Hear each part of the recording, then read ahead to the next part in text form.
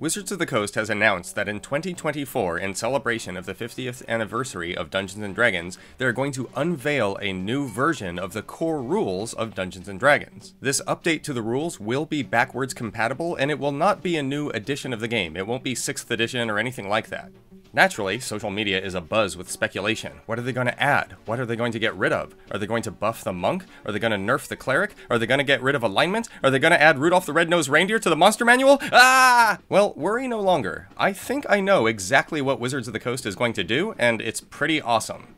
Welcome to PhD&D, everyone. I'm Dr. Bowers, and we're going to talk for a little bit about the future of Dungeons & Dragons, particularly the unveiling of 2024.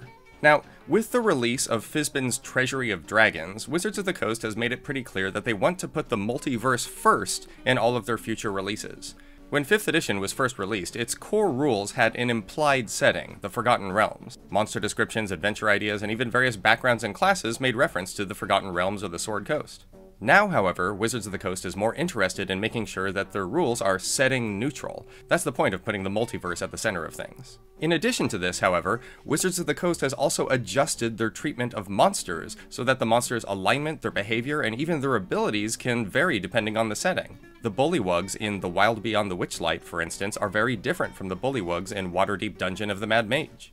In addition, certain adventures, such as Curse of Strahd, Tomb of Annihilation, The Wild Beyond the Witchlight, and Mythic Odysseys of Theros, all offer certain variations on the core rules. You can find more variations in the DMG in the section called Dungeon Master's Workshop. Altogether, there's hardcore mode, there's certain restrictions on spells if you're in the Shadowfell, there's certain ways to flavor things if you're in the Feywild, there are systems for stress damage and for glory and all kinds of things.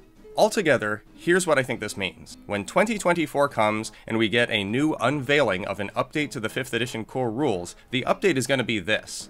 We are going to get modular core rules. Here's what that means. After 2024, groups will be able to choose a setting or a mode for their D&D rules. Each setting or mode will be a variation on the core rule set. This will allow tables to play on, say, hardcore mode, which has more rigorous rules for death saving throws and for injuries, or you could play it on kid-friendly mode, which removes some of the grislier elements from play. We'll probably see a low magic mode or a low magic setting, which curbs how spellcasting works in certain ways. And of course, we're going to get variations on the rules to accommodate the various D&D settings that there are. I expect we're going to get a Dark Sun mode, which has rules for psionics and rules for eliminating magic. I expect we'll get a Ravenloft mode with all kinds of rules for stress damage and horror. We'll probably get a Feywild mode with rules about how to make things more whimsical. And, most importantly, one of these modes is going to be 5e Classic mode. That's how they're going to get backwards compatibility, is that if you want to ignore the modular rule sets, you can still pick the way that you've been playing it all along.